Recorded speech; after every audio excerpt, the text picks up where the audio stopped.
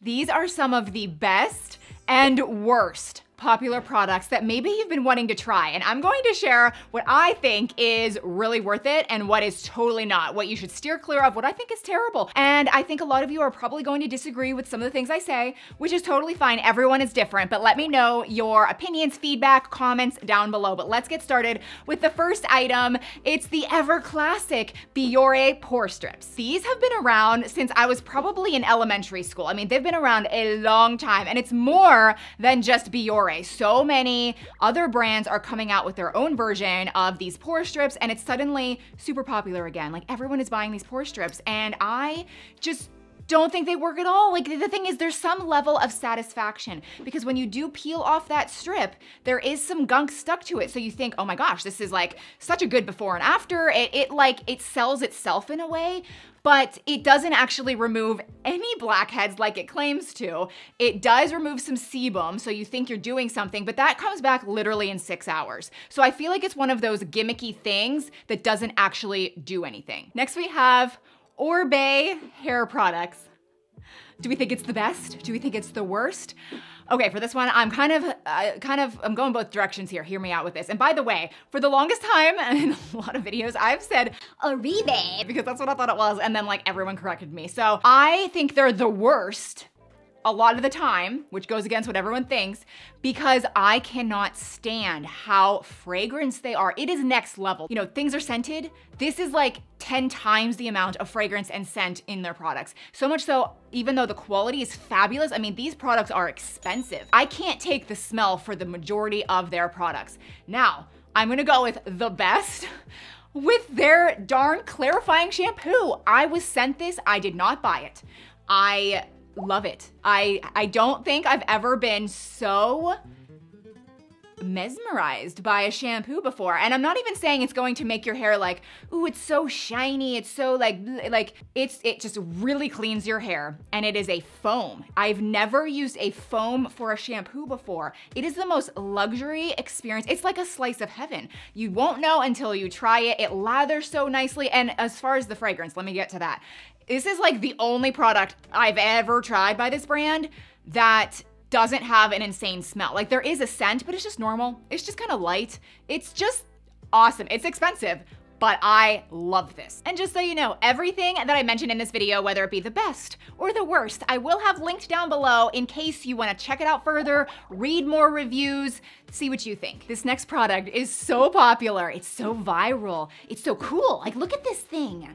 It's so interesting. Do you know what it is? Do you want it? I know, I do too. It's a mascara shield. A mascara shield. So that when you're putting on mascara, it like protects the back of your lid from getting like gunk on it, and it makes your lashes longer and fuller, and it sucks. It's terrible. I have no idea why this is so popular. It makes no sense to me. This is the most awkward device. It really, like, you can barely, like, no.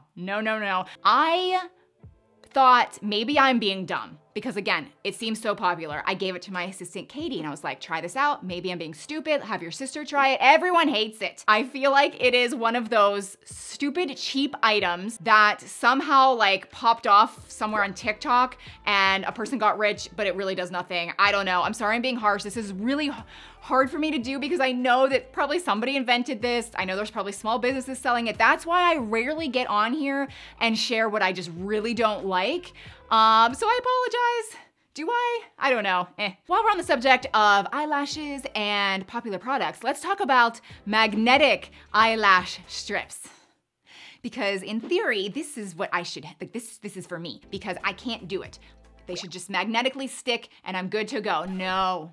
I can't do any of it. So I'm probably not the best person to even be having this opinion. I can't even put on regular lashes with glue. I feel like I'm not alone though. So I was like, ooh, magnetic lashes, like that's it for me. The worst out of everything. However, I can't even really get the hang of these press-on lashes. Like, just press and go. What the heck? I cannot do it. My friend Brittany, like, I see her in person and I'm like, how do you do it? It looks so good. Like, if people can get this down, to me, this is the way to go. You can even get this bonding glue and it'll last you like over a week and it looks like you have natural, but kind of like eyelash extensions.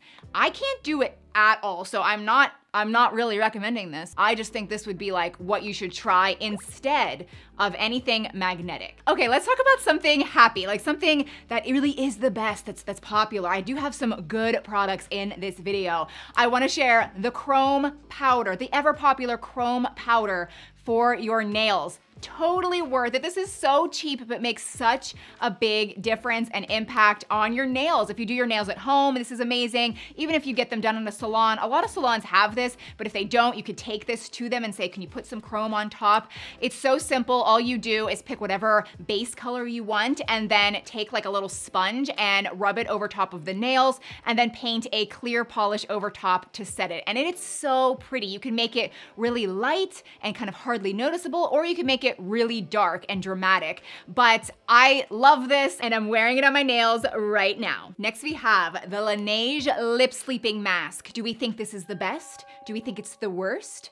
I've recommended this a lot, so I definitely don't think it's the worst. I mean, this stuff really works, like it is great, but there's one aspect of it that I think is the worst. There's one thing that this does I despise. I still use it because I think the actual product itself is great. Like you put this on before bed, it works through the night, it plumps up your lips, makes them look juicy, it hydrates them like really well. But the scent, again, is ridiculous. Like it is so fruity. It's like a sugar bomb has gone off under my nose and I smell it all night long. And so I recently have discovered the Tatcha lip mask. This is an expensive brand, and so I was just kind of like, oh, should I share this? But the thing is, it is so worth it to me, and I don't know if you can even see in this clip here, like this product is glorious. Like it is beautiful. There's no scent whatsoever, but it really makes your lips shiny and glossy and hydrated. Like it works so well. And I just really prefer this. I'm still, again, I'm not completely knocking this because I really like it. I just wish it wasn't so powerful. So if I'm going to choose any of these, it's 1000% going to be this one. And super quick, if you're enjoying this at all, please subscribe down below. Okay, I'm just gonna make this one quick because by now you guys are definitely thinking I'm a lunatic with fragrance, but I really don't think I am. But I've said it before, I'm gonna say it again, the Brazilian Bum Bum Cream. Can't do it? It probably is a good product. It probably really helps that bum bum, but this is so fakely scented. Like it just smells like a fake beach. It's a fake beach. I feel like it is too potent that I cannot put it on my body.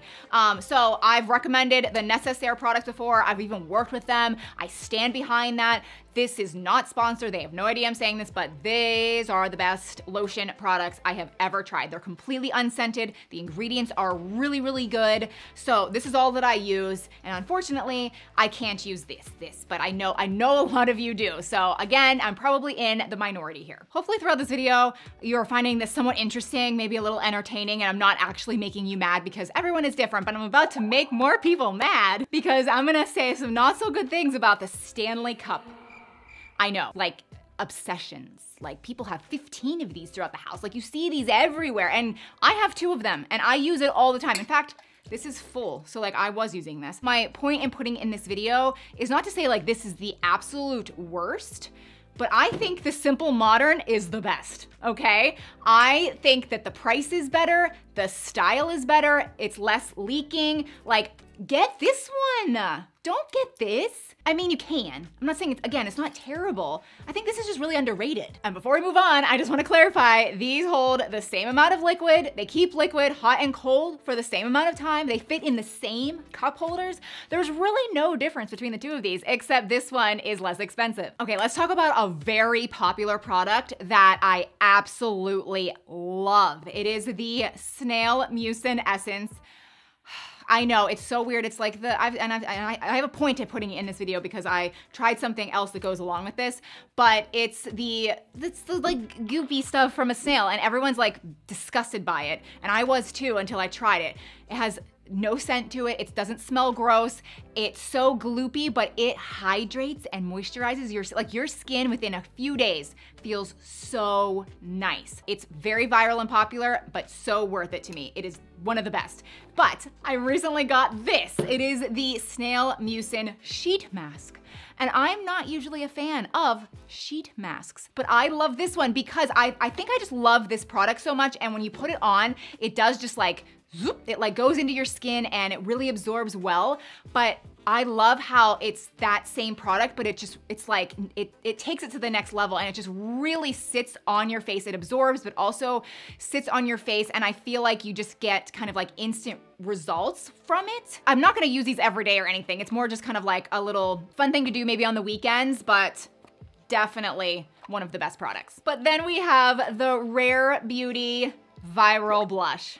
I just don't like it. I don't like it at all. And it's so popular. It's so popular and it's so pigmented. And that's what it's known for. I mean, like a little goes a long way. And I understand the value in that. Like this will last you your entire life, maybe twice over.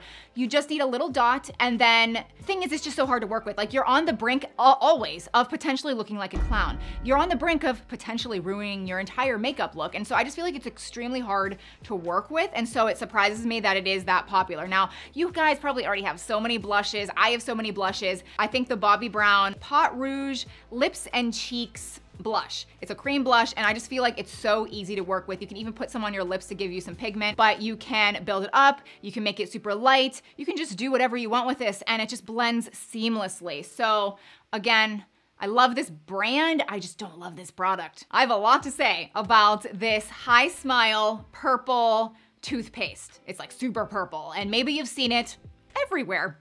It is everywhere. It's cool, like it draws you in because these people are brushing their teeth with this super purple pigmented stuff and it's supposed to like instantly whiten your teeth. And so because I test everything, I was like, I ordered it and I have terrible teeth in that like, the structure with like all the issues I've had in my, like I don't have great teeth, but I have like decently white teeth. That's like literally the only thing I have going for me. But Josh's teeth are kind of yellow. So I was like, you're the perfect specimen. Let's give this a go. And we did it. And I'm not a fan. Not a fan at all. I almost think it made his teeth look like kind of green, like it was odd. What the purpose of this, let me just quickly explain it. It counteracts the yellow to make them look whiter. So in theory, it sounds great, but I don't think it worked well at all. It is not a substitute for toothpaste. A lot of people, I think this actually is a toothpaste, like it cleans your teeth and is working every day to whiten your teeth. No.